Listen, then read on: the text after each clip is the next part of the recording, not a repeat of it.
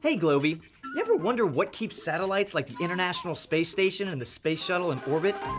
Once they get to a certain place in space, they just keep going round and round the Earth.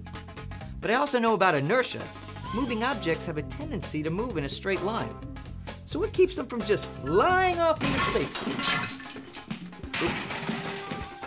Well, it turns out that there is a balance between inertia and gravity acting on these satellites. Now we all know that gravity is the attraction between objects. How big that attraction is depends on the mass of the objects, or how big they are, and how far away the objects are from each other. Objects on or near Earth are caught in this attraction and are pulled down towards Earth's surface. So even if you throw a ball up in the air, gravity pulls the ball back down to the ground. But in space, all that seems to change. I'm sure you've seen pictures of astronauts floating around inside the space shuttle, and we all know astronauts don't float around here on Earth. So does that mean there's no gravity once the astronauts get in orbit? And what about way out there in outer space? Is gravity still important out there? Actually, gravity is still at work, even as far away as outer space. So what do you think keeps the space station or space shuttle from floating away into deep space? You got it, gravity. But if there's gravity in space, then why do astronauts experience weightlessness? And why do they appear to be floating around? I know, it's a bit complicated. So let's ask a friend to help explain it. Dr. John Bacon is an engineer at the NASA Johnson Space Center in Houston, Texas.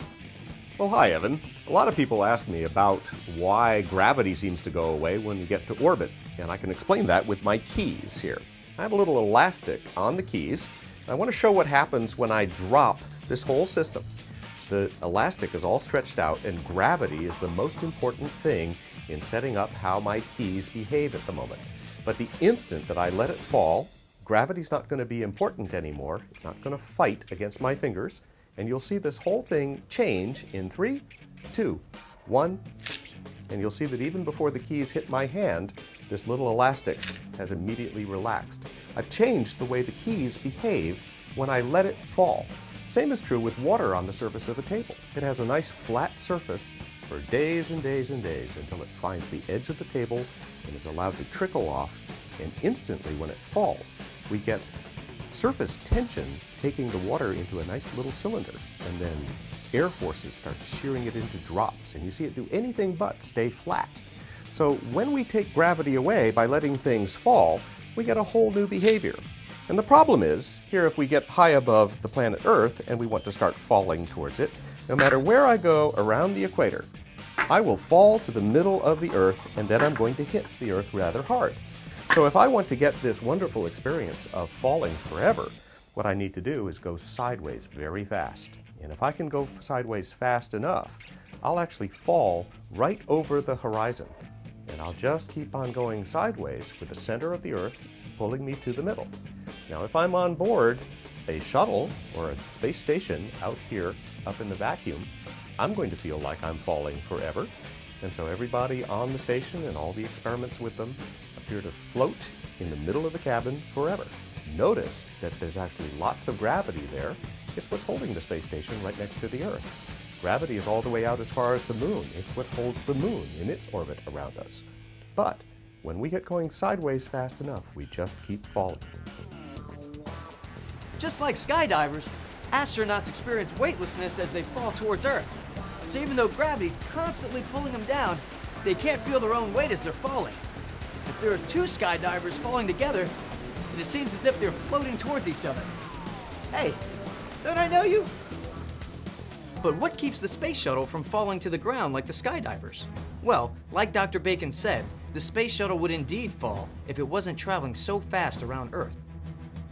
How fast does the shuttle actually have to travel to stay in orbit? The shuttle is flying approximately 28,000 kilometers per hour. That's 17,500 miles per hour. That's so fast, the shuttle makes a complete orbit around Earth in just 90 minutes. Can you imagine that? So, the astronauts are being carried with the shuttle as it orbits Earth. At the same time, Earth is pulling on the shuttle and everything inside. But because the shuttle is moving sideways so fast, the astronauts and anything else that isn't fastened down are getting pulled to the middle of the shuttle, making it look as if they are floating. and that same sideways speed keeps the shuttle itself from falling back to Earth.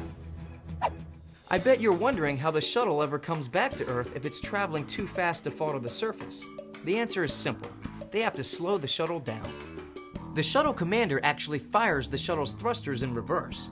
This slows the space shuttle down, and because it's no longer traveling fast enough to stay in orbit, the shuttle falls into the atmosphere and begins its journey back to the surface of the Earth.